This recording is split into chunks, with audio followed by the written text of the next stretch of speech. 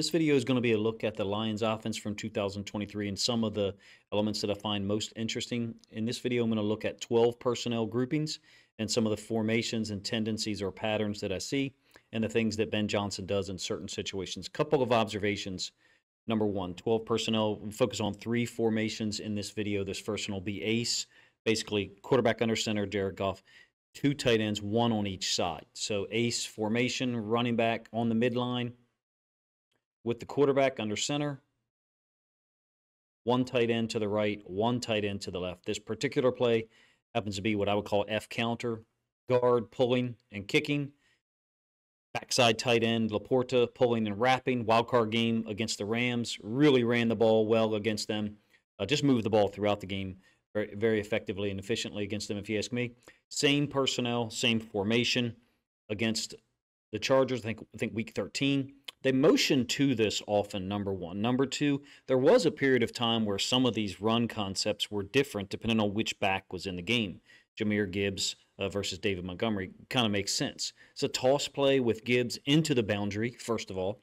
Second of all, again, you notice they'll motion the two tight ends from an outside position in. This is Brock Wright to the right-hand side, Laporta to the left. I really hope they're able to bring Brock Wright back. I think he's a UFA at this point, underrated player. Suffered an injury late in the season, kind of gave him some question marks going into the 49ers game. Underrated guy in the receiving game. Of course, he has the game-winning touchdown against the Jets in 2022, late in a road win in New York. Also a really good blocker. In this case, motion Laporta across left to right. Look at the timing and how close Laporta is to Goff on this reverse pivot. Toss to Gibbs, short toss, and then he cuts it all the way back across the field, right to left. The play calling isn't drastically different throughout 2023, depending on which back is out there. I feel like some of the differential between the play, same play, end zone angle here, by the way. I feel like some of the differential in play calls early in the year was kind of by design. Look at the timing again that I mentioned from the All-22 between Goff's foot, his left foot, as he reverse pivots, and then Laporta clearing. I mean, you don't really have much room or margin for error here. These guys execute this stuff flawlessly, even though toss isn't a foundational element of the Ben Johnson and Detroit Lions run game. Ace formation under center, one tight end to each side of the formation, to me seems more run-based, regardless of which are the two tight ends that are out there. In this case, Dan Skipper has reported as an eligible second tight end, so still 12 personnel, but jumbo 12, if you will.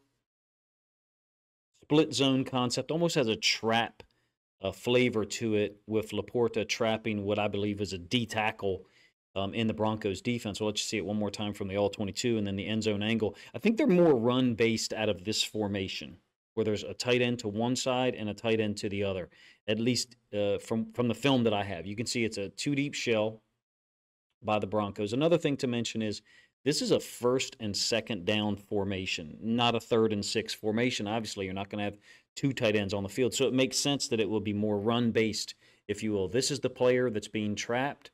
What they've done by having Skipper on the field is he's going to dig out the edge defender, in this case 56, and then Laporta on the split zone is going to go get 92, the defensive tackle, in their base 3-4.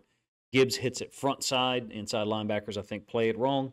And he almost scores on this thing, 34-yard gain.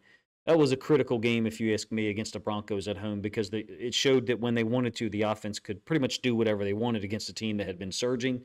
And from here on out, the offense was really sharp. Of course, they only scored 19 points, 21 unofficially against the Cowboys on the road. But generally, the offense was rolling. Let's just see one more angle of this formation, and then the play, and then we'll move on to a second formation where the Lions put both tight ends on the same side. You can see this is Skipper to the left, and then Laporta to the right. Gives you an idea of how versatile Laporta was as a rookie in 2023. He can line up at receiver and do a legitimate job as an outside wide receiver, or a slot, if you will, and then used across multiple run-blocking schemes. Truly an amazing draft pick. Shocking now to look back and think that he wasn't taken in the first round, given all the things that he was able to do quickly with the Lions. Again, 12 personnel, ace formation, 1 tight end on each side.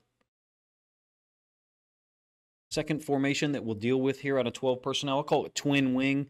Technically, this is not a wing alignment. It's a reverse wing alignment. There's a saying for this tight end alignment that I will not repeat in video form, but you would think that 2 tight ends on the same side would be a little bit more run heavy. It's not, actually, at least for the data that I have. Now, I'm not going to give you run pass percentages because I don't have that broken down necessarily by each formation. I'm just going off of what I've seen. I think I have 9 plays here in this cut up, and only one of them is a run concept out of 12 personnel. You got 2 tight ends on the same side.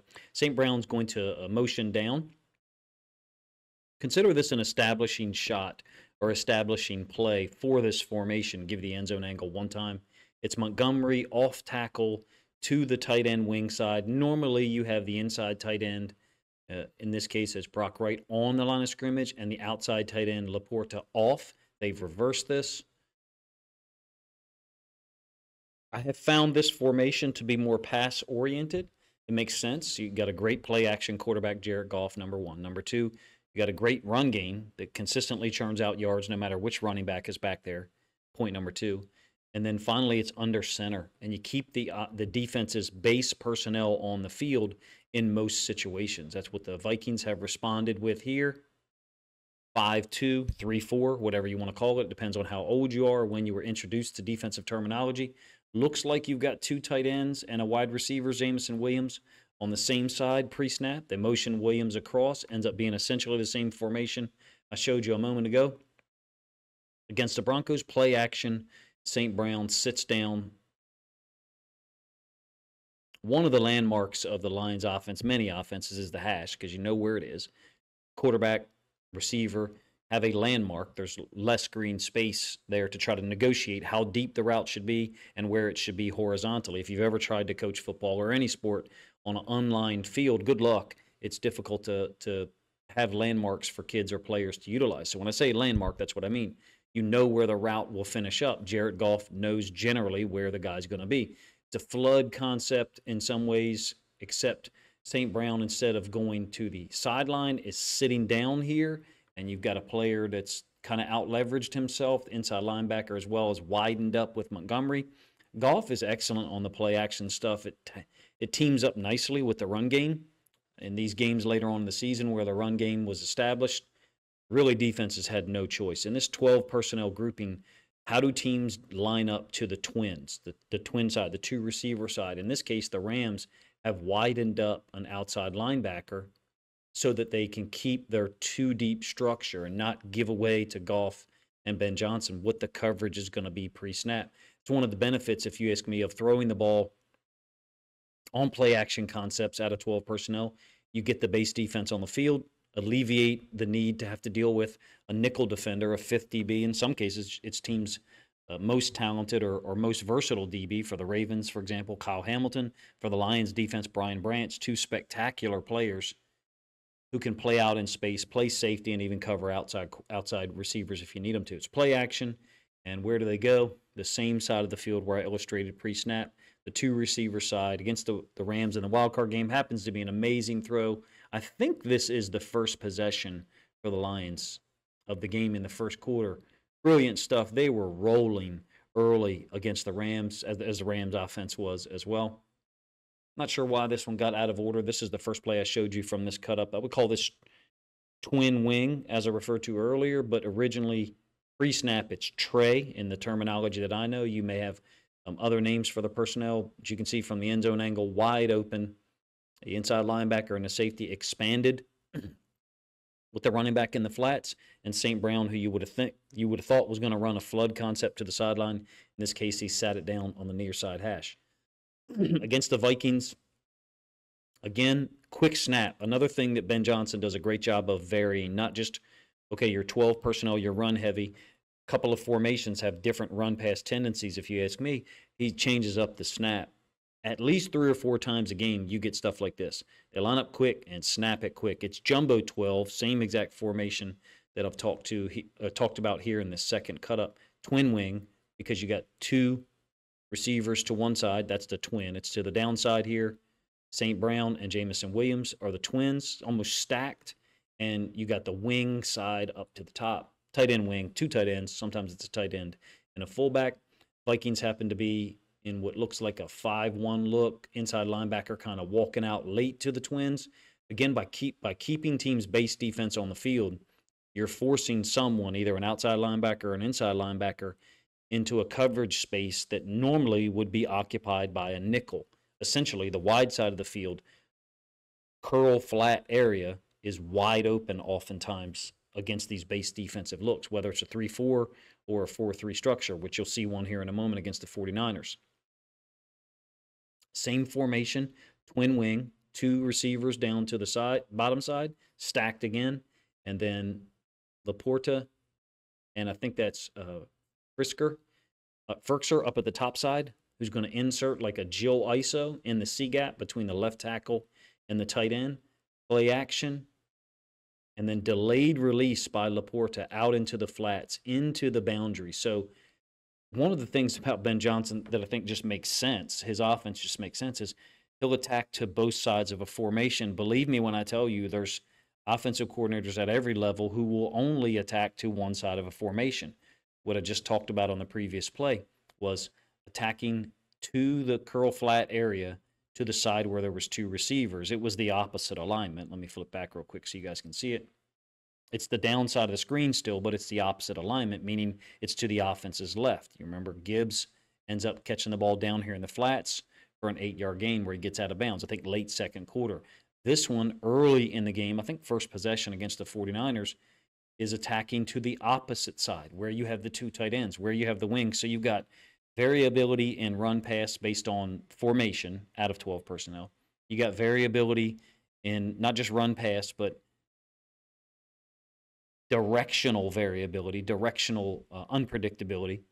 Can attack to the right side of the formation and the left side. If you're a Lions fan, you've only been exposed to my work for the better part of the 2023 season, maybe a little bit of 2022. Maybe you haven't heard me talk about this. There are a number of offensive coordinators. I can name two, but I'm not going to do that to be respectful at this point.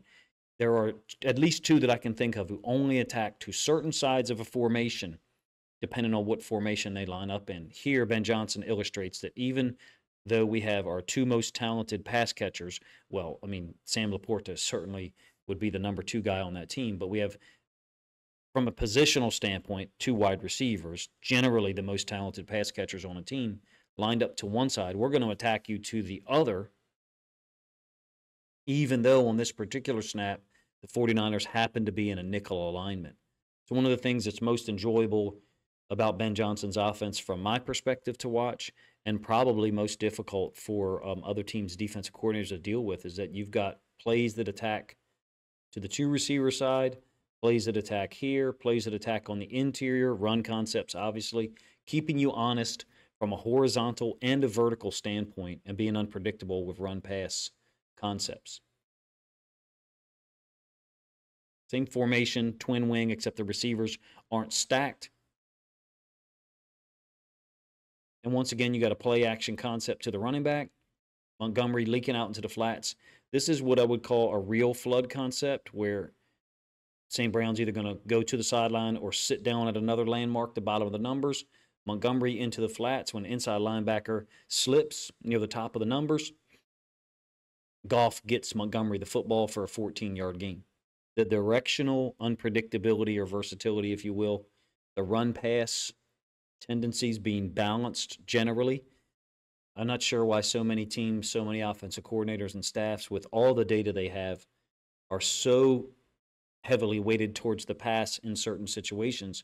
12 personnel for the Lions. I'm not advocating that it should be their base offensive structure, but it damn sure is one of the ones that was the most effective in 2023, if you ask me. And a lot of it had to do with how Ben Johnson calls the plays to attack both sides of a formation, force the defense to be honest. Third 12 personnel formation that I'll talk to you about and show you some film of, call it tray wing. In some cases, people would just call it tray. Basically, you still have 2 tight ends on the field, 12 personnel. They end up on the same side. In Ben Johnson's offense in 2023, they generally ended up on the same side to the field. You can see that the ball is on the hash. 3 receivers to the field. 2 of them are tight ends. Why? Well, you're causing problems for the defense with the boundary side safety. And some of these teams, particularly the Vikings, had real trouble just getting lined up to it with some of their calls. So what I mean is, you'll see from the end zone angle very clearly that 3 players are absolutely out of position to do anything with this strong side run. Vikings in love, for whatever reason, in both contests with the Lions, blitzing the safety off the weak side against 12 personnel just didn't make sense from a formation standpoint. You can see that the backside inside linebacker, incapable of getting over the top at all. You've got backside DN Hunter and the safety both occupying the same gap, C gap. Somebody does have to be responsible for quarterback boot. You don't need 2 guys there when you got a threat to the field like the Lions present. Really, Ben Johnson, there are times where he's predictable. It's very few and far between. This is one of them. It's generally going to be a run to the side where you've got 2 tight ends because it's the base defense on the field, and off screen you've got a corner widened up to line up over the number 1 receiver. This is the same play from the end zone angle, by the way. You get a really great view. 40 is unblocked as the backside inside linebacker. Perhaps you've got a hold on the front side, no problem. But 40 is the backside inside linebacker, totally unblocked. He's just too far away. You've only got 2 gaps here, B gap, C gap, and 3 players, 40, Hunter, and then the safety is off screen to our left. 3 guys to do. Well, 2 gaps doesn't work when you got 3 to the field.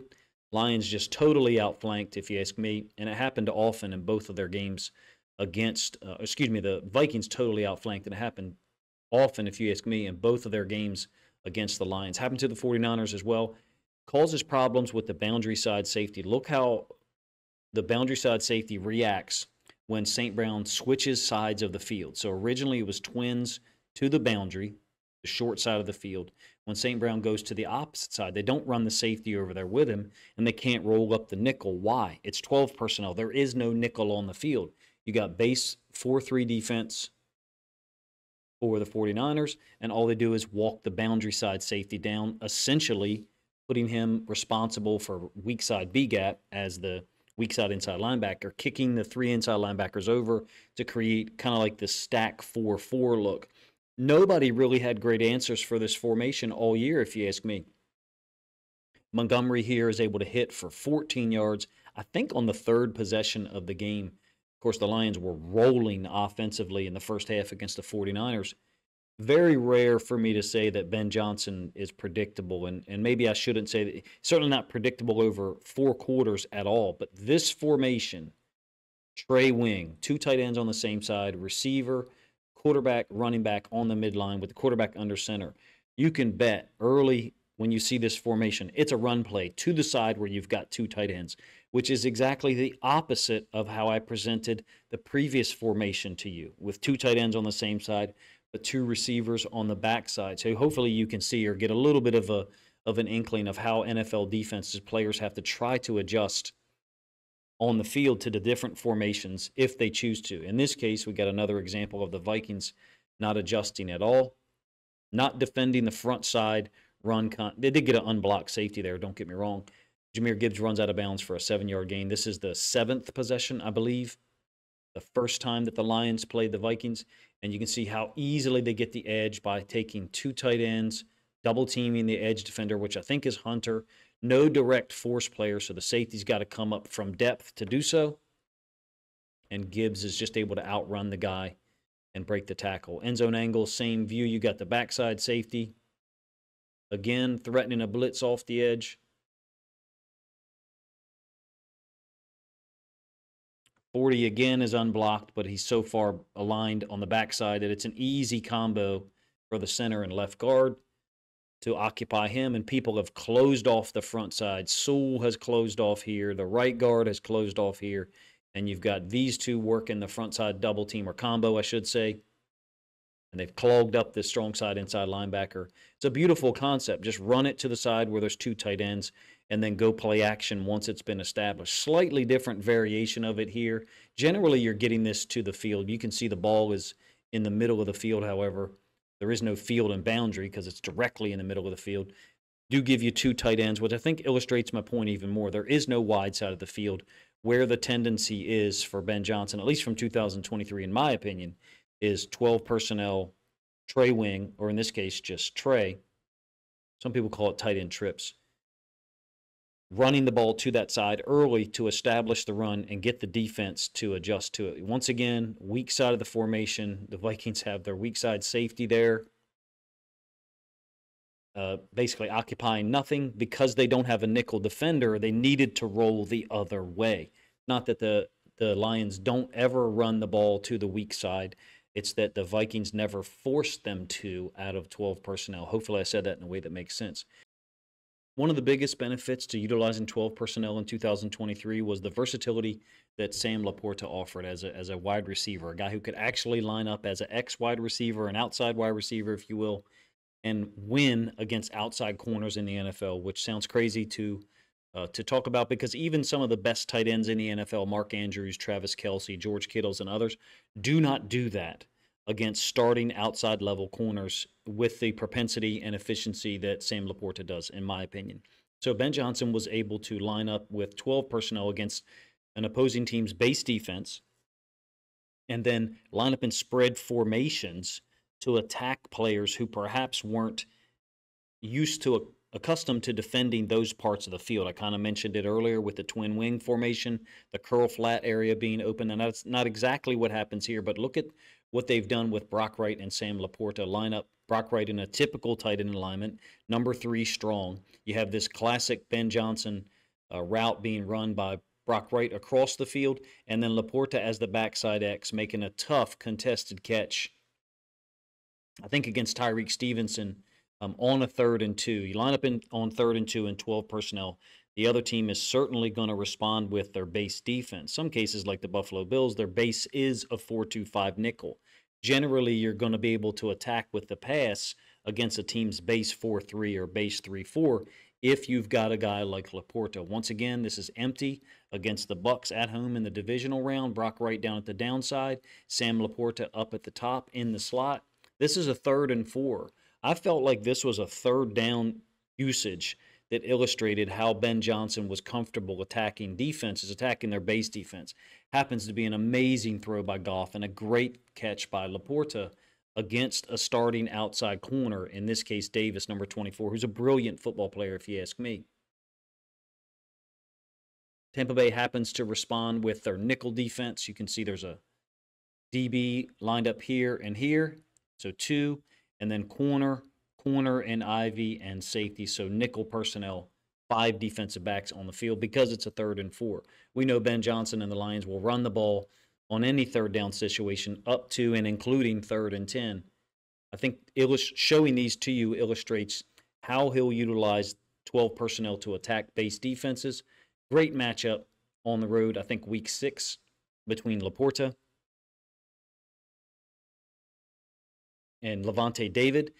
Also, one thing to note, this inversion of the tight end versus the 2 receivers that are on the field. That's Brock Wright up as the outside receiver in a trips alignment, and you have the 2 inside, the 2 actual wide receivers lined up in the slot. So really forcing the defense's hand to declare whether it's going to be man or zone. In this case, the Bucs trust Lavonte David, who had an amazing season. Once again, if you ask me, I would love to do a longer film study video about him, but they trust him to play man against Laporta. They actually matched up this way. I drew it up wrong the first time. The outside linebacker is going to go ahead and take Montgomery, and then David, who was lined up more as the Mike, takes Laporta. First time that they showed this, Laporta is able to get the catch against David. Twice later on in the game, Goff and Laporta are unable to complete it. My point in illustrating that one, first of all, it's a great concept, a great way to force the defense to declare their coverage, in that case, man by the Bucs.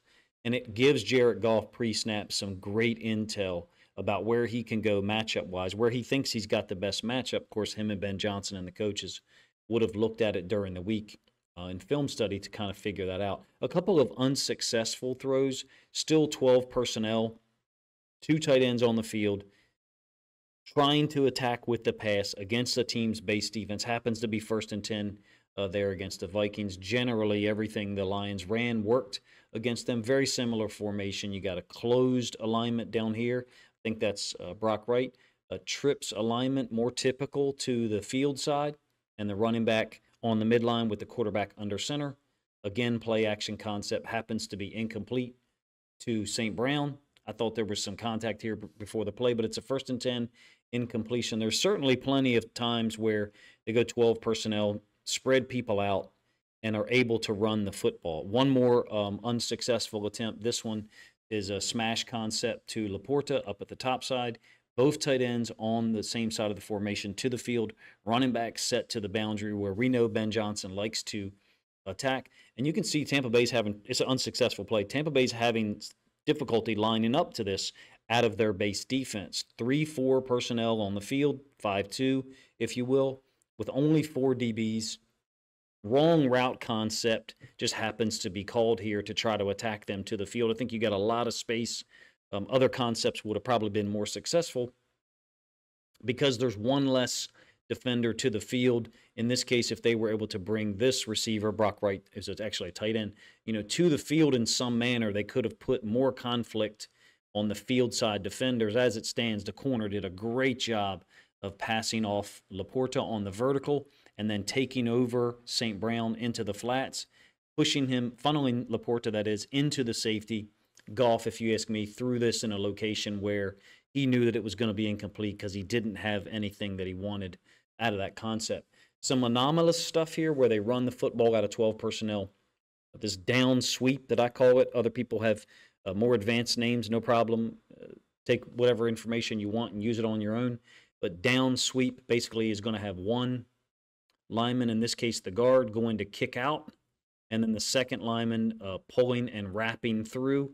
Little hesitation step by Gibbs, and then delayed handoff between him and Goff. It actually ends up only going for 7 or 8 yards. I feel like the Ben Johnson offense utilizes all personnel groupings to attack. This is 4th down against the Bucs in the divisional round, by the way, the touchdown for Reynolds. I feel like Ben Johnson's offense does a great job of attacking defenses out of any personnel grouping, 11, 12, 21, even 13, or any of the jumbo stuff that he does with Dan Skipper on the field. In my opinion, 12 personnel is almost the one that's the most versatile because Laporta, one of the 2 tight ends, can line up at wide receiver and be so effective across multiple alignments, and he can be used as a blocker at the point of attack.